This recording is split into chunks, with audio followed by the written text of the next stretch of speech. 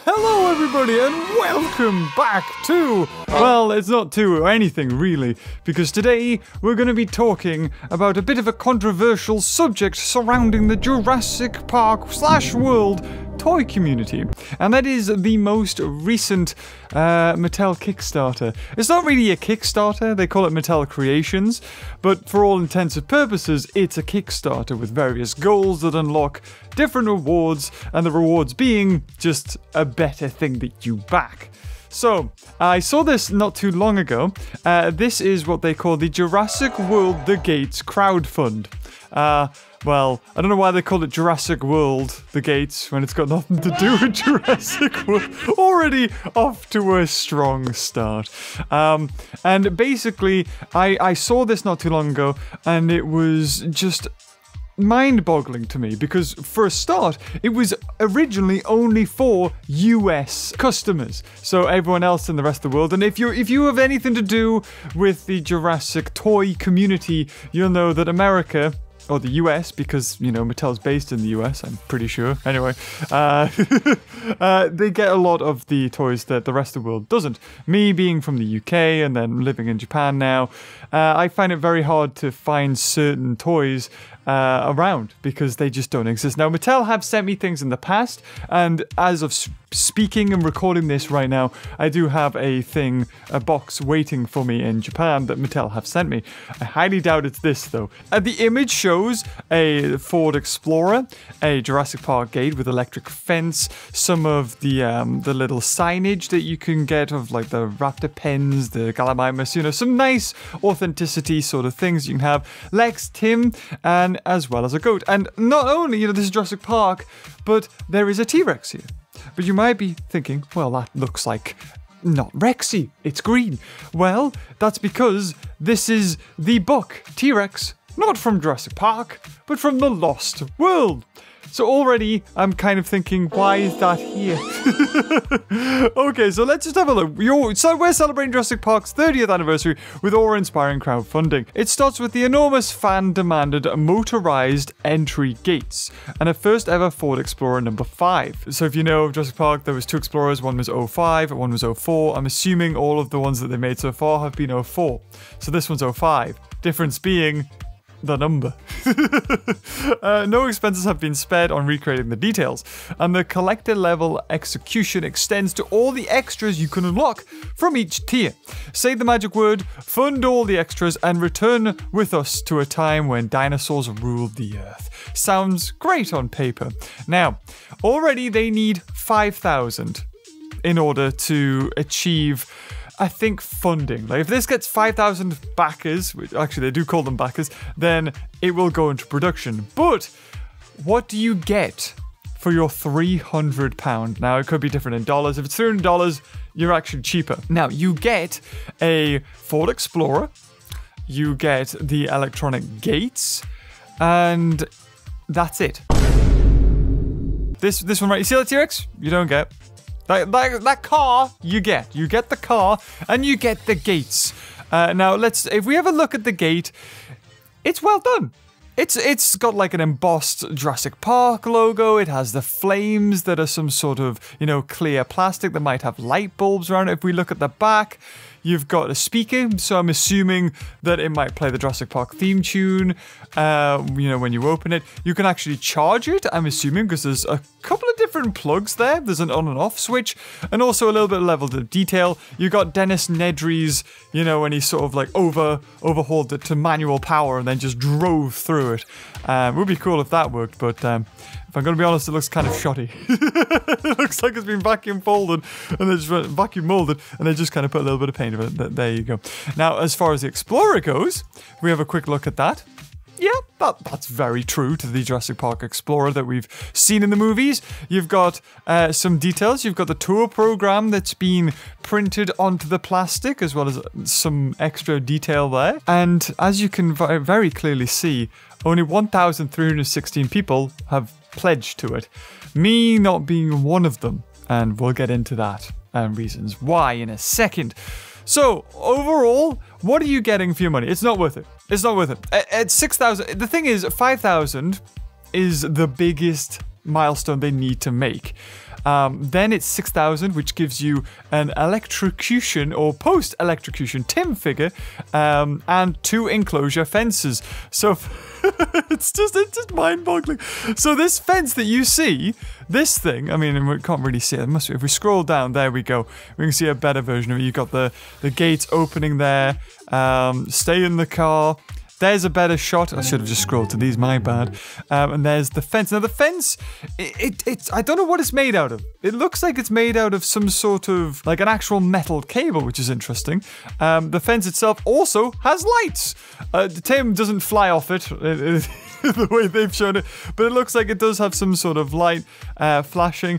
The only thing is, this doesn't look anything like the lights that flashed on the original. Anyway, and then the biggest one you want to unlock, I assume, is the Buck T-Rex from The Lost World.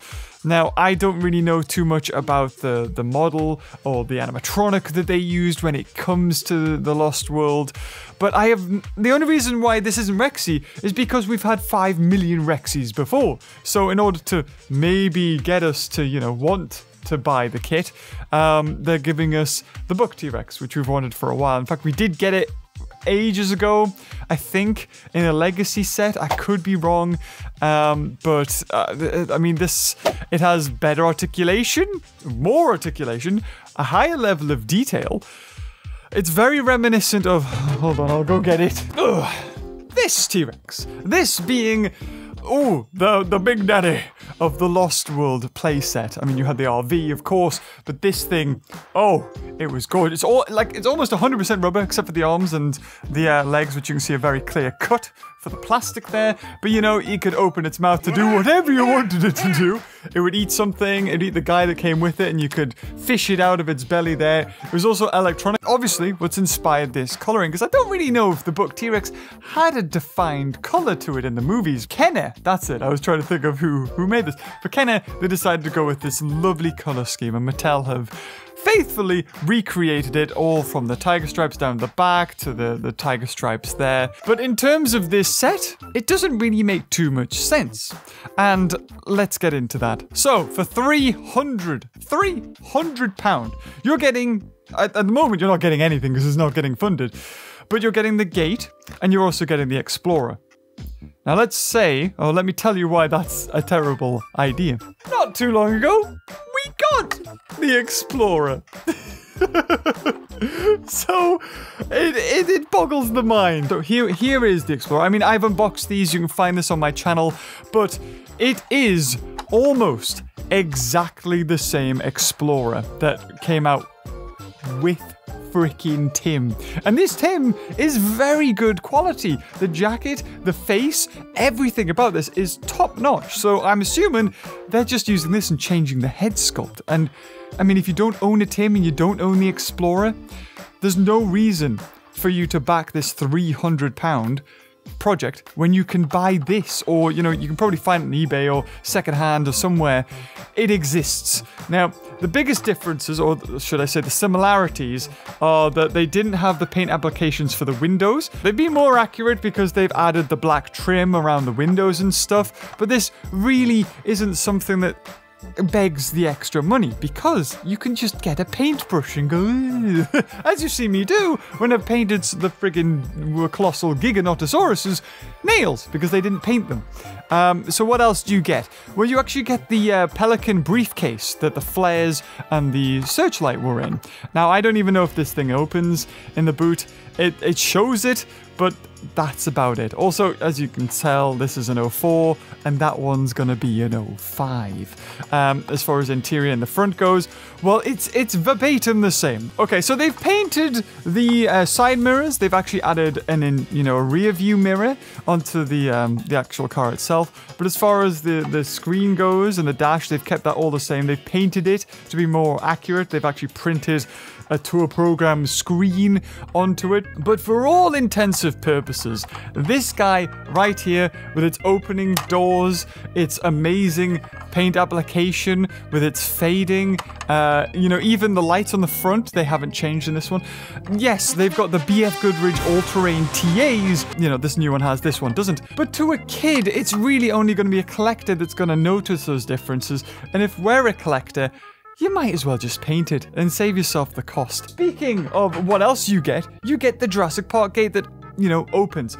That in itself is very good. I can't see a reason to knock that other than, you could probably find, if you wanted, a Jurassic Park gate on eBay or other secondhand shops. Where someone's traded in the original Jurassic Park Kenner compound and you got a gate with that. And, like I said, when it comes to Tim, we've already had Tim. All you're getting for the backer reward, what is it? At 6,000 backers, your extra 300. If this is fully funded, even then it's still a stretch to say is it worth 300, because I don't know if it is, because we've already got Tim, we've already got the Explorer, we have a gazillion T-Rexes. I don't know how, yes, it's the book T-Rex, its paint application looks different, but as far as the head sculpt goes, maybe it's a little bit different? I'm not really gonna notice. Yes, there's more articulation for the arms, but there's been so many of these turtleneck, T-Rexes, that I'm not really gonna notice the difference. And if I really wanted to, I could paint this T-Rex to look like that. In fact, that would be a good project, wouldn't it? I've got all my paints, I paint Warhammer, I should probably okay, let's paint this. Let's see if I can do a better job than the, or as close to as the Mattel and save myself the money. The only real exclusives here are the electric fence, which we can see on this image, actually just cuts off. What? So it's not like, you can string them all together. For some reason, they've cut it diagonal, so you can't even link the fences together if you wanted to make a full compound. Not that you would, but if you had spent thousands and you got 2 links of these fences, you might be able to make a fully, working, the blinks and stuff, or fence compound. But if I'm honest, I don't think you'd be able to do that, because the reason why this Jurassic Park gate has the bottom bit here, with that, the other connection, I think, is to do with the electric fences. I think you plug in the electric fences to that, and that's how they work. I don't think the electric fences have their own outlet or charge. I think that's probably why they are, cut to the gate. So already thinking about using the electric fences to make a compound or put them somewhere else, have them blink, I think you need that Jurassic Park gate there in order to make them blink. I could be wrong, I don't know. Anyway, your real exclusives, if we're going to be honest, are Lex and the goat, because we have not had a Lex figure, so I don't know what to say.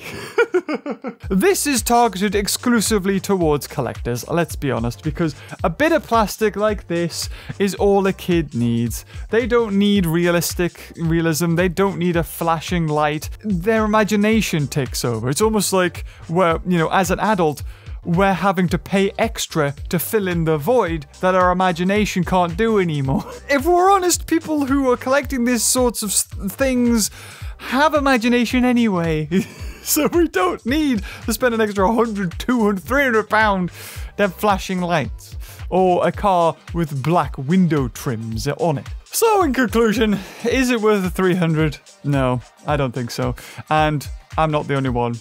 It shows that pretty much everybody else has the same idea. That's why it has not been backed. If they had not released the Ford Explorer, Tim, and 1,000,001 T-Rexes beforehand, I don't think the paint application to turn a T-Rex into the book, an exclusive Lex and Goat, even, that's not guaranteed, is worth it. Unfortunately, I think this is going to be one of the first Mattel creations to go extinct, and maybe this is something that they really need to reconsider. I think in this video I've laid out all my critiques, but if I was to, be head of Mattel, and if I was to put myself in their shoes and think about a project that would have been the strongest to start with, honestly, the RV from the Lost World. You've already got the T-Rex book. You just needed to make the RV, because apart from the compound, which it seems though they've got tunnel vision and they're just focused on the first movie, Lost World, you should have done the RV. You should have made it electronic, just like the original Kenner, but made it way more. You could have done so much with the interior. You could have lit up those computers. You could have made it look absolutely gorgeous. And putting that buck T-Rex in there would have made sense. I feel like they've completely missed out on an opportunity there. But I understand why they did this. This, from a marketing standpoint, the popularity, you see all the numbers, Jurassic Park, the most popular film, just get the fence, get the electrified Tim, you're recreating iconic scenes. But obviously they ran out of ideas. What you could have done is either done the RV, because you got the buck T-Rex, you just chuck that in there, or the visitor center. I'm assuming in order to cut costs, they repurposed molds and stuff that they've already had in the past, already made, pre-made, like Tim, like the Ford Explorer, and still charged out the wazoo for products that we've already gotten. Anyway, guys, this is, I'm back in the UK for a little bit, and we're going to get back to toy unboxings. I will do toy unboxings when I get back to Japan. I just still need to set up the space properly. And it will look great, I promise. But now that I'm here, I'm ready. I'm ready to see just what Mattel has released, or just generally have fun. But anyway, guys, if you enjoyed the video, leave a comment. Tell me what your thoughts are, because, us as a, if it wasn't for us Jurassic toy enthusiasts, we wouldn't have gotten all these amazing toys. We wouldn't be complaining.